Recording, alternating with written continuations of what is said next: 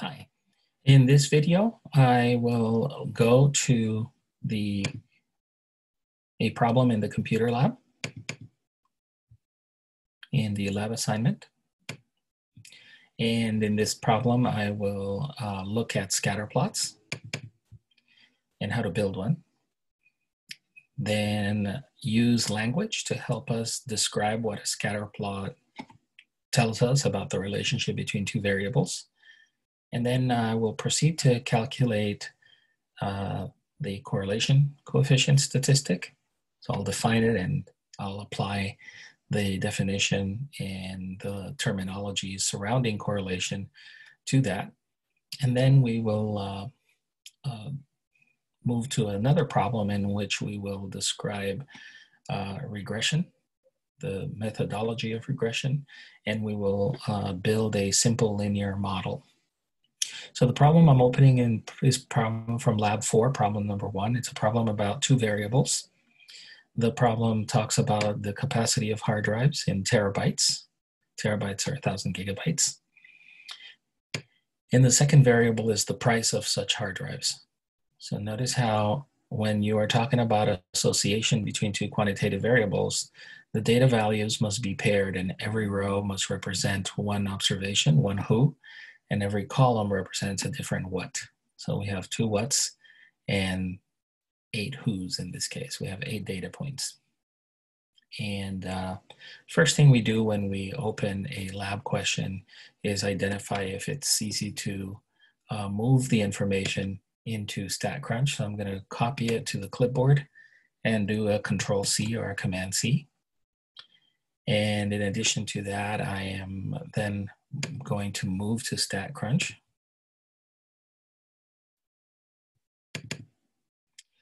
And paste the data in StatCrunch.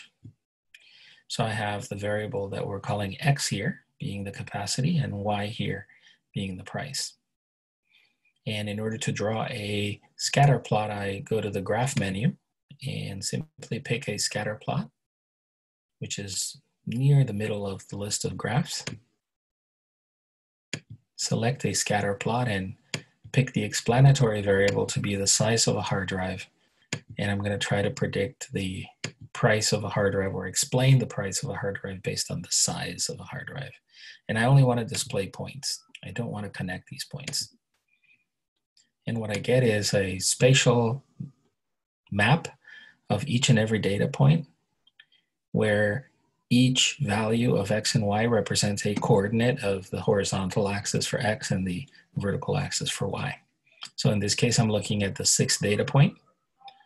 And this is a hard drive that has a $235 price and a 2 terabyte capacity. And as you can see, the spatial distribution of data points shows us a strong linear relationship with the exception of one data point here. This data point is one where the capacity of the hard drive is relatively low, but the price is extremely high for how other hard drives of similar capacity are priced. So it could be that this is a very different type of hard drive, or it could be that we maintain this hard drive in the data because there's no evidence that there's anything wrong with this data point when we compare it to others, other than perhaps in an imperfect market where you have one hard drive extremely expensive for no reason whatsoever. And that could happen. It could also be data error. So we have to check for data entry errors. Although that's not a statistical piece of work, that is something that precedes the statistical work. That's what a database or consultant or a computer analyst would check the integrity of the data before a statistician would touch the data. Okay, so that's how we build a scatter plot. Now the question is, what kind of a relationship exists between capacity and price? Well, it seems that we would call this a strong linear direct relationship because most data points line up nearly in a linear fashion, except for one. And so we should be cautious in that that one point could be what we call an outlier at least with respect to the variable y, at least with respect to price, but not with respect to size. So it could be an overpriced hard drive. It's point number 3, as you can see. So as I return to the problem at hand, in the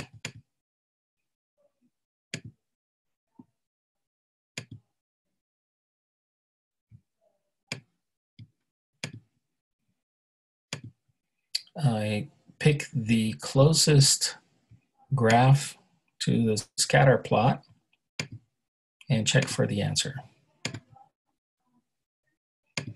As I continue, they want me to describe the direction, and I can tell it's positive or direct. And I can also tell that the relationship is linear. And it's a relatively strong relationship because almost every point lines up well.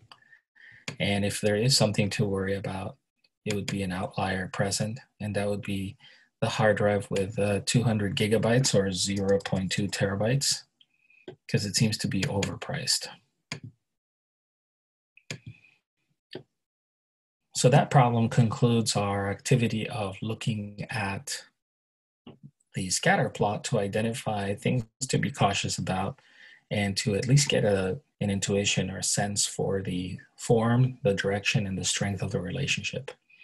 In the next problem, we use a similar data set. Notice how in this case, again, the third data point seems to be overpriced. And the language of the problem, in fact, tells us that before we proceed, we should remove this data point from our analysis. And upon doing so, we observe that we see statistics from chapter 3 describing capacity by itself and describing price by itself. And the way we quantitatively describe capacity and price is the center is the mean and the standard deviation is the spread. So I'm going to take this table and I'm going to keep it around so that I remember these values. So the average hard drive is about 1.1 terabytes, and hard drives tend to vary in capacity by roughly 1.4 terabytes from 1.1. And the price of hard drives tends to be around $150, and the standard deviation in those prices tends to be about $160. So I'm going to round these numbers. I'm not going to use them exactly as they appear. And I'm going to map these two statistics in a graph that that looks very much like the graph of a scatter plot. So the first thing I'm going to do is I'm going to draw axes. I'm going to use green for the color of money. So that's going to be price. And I'm going to use blue for the color of data storage.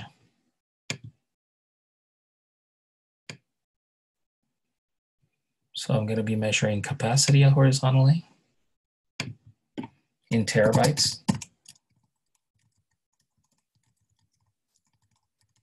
I'm going to try and develop a sense or an understanding of prices of hard drives based on the capacity of hard drives. And this is in dollars for a hard drive, and that's describing price.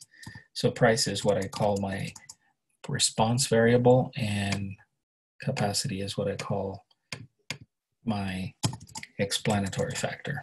So price will be explained by capacity. Capacity will explain price. And so in this case, the next thing to do in this two-dimensional setting is to draw yet another set of axes. This time I'm going to use the color orange, and I'm going to draw a vertical line at the average capacity. And the average capacity, as we said earlier, is around 1.1 terabytes. I'm also going to draw another line, this time a horizontal line. And this horizontal line is going to occur at a price of $150. And that's because $150 is the average price.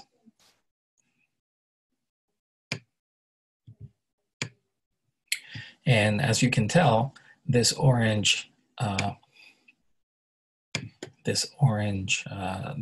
lines intersect. And the point of intersection is the center of the scatter plot. It is where the mean for the capacity and the mean for price are both drawn in this setup. You will also notice that if I were to draw the data would have these points, and then there would be the point that we would want to erase, because it's a data point that's not like the others, in the sense that this is a hardened hard drive, not just a storage device, but a storage device with a hard shell. In addition to that, I also know that I can draw other lines, and these lines are going to be equidistant from these orange lines. I'm going to draw them in purple, and these lines are going to essentially be one standard deviation from each other. So in the vertical direction, every time I draw a line, I'm going to be drawing it with a distance of 1.4 terabytes from the data. So this point here is 2.5 terabytes, because that's 1.4 terabytes more. That's one standard deviation above the average. And then I'm going to draw the next one at 3.9 terabytes, because that's another 1.4 terabytes. And another 1.4 terabytes from that will be 5.3 terabytes. So in essence, notice how I added one standard deviation, two standard deviations, three standard deviations to the mean. I didn't decline to the left here because this data set is clearly skewed. It's clearly skewed to the right. It's impossible to have a hard drive that is one standard deviation below the average hard drive, because such a hard drive would have negative storage capacity, which is impossible. So I'm not going to even go there. I'm going to focus, therefore, on looking at the direct association in this data, and I'm going to be drawing horizontal lines, which are also equidistant to each other by a factor that would be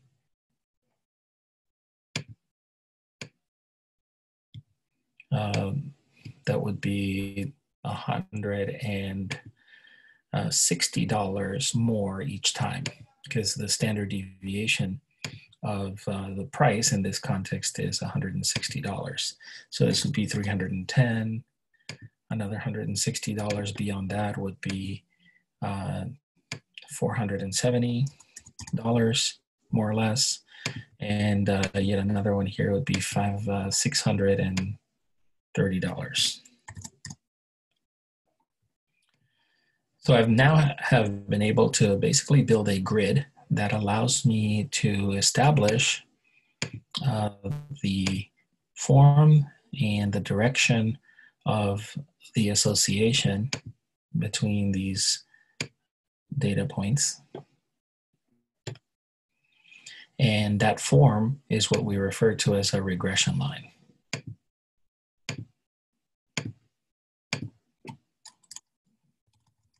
Linear regression model, in which an intercept and a slope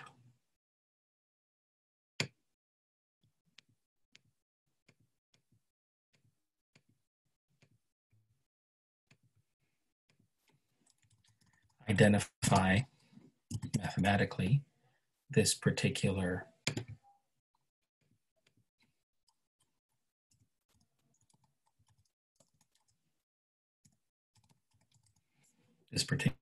linear regression model.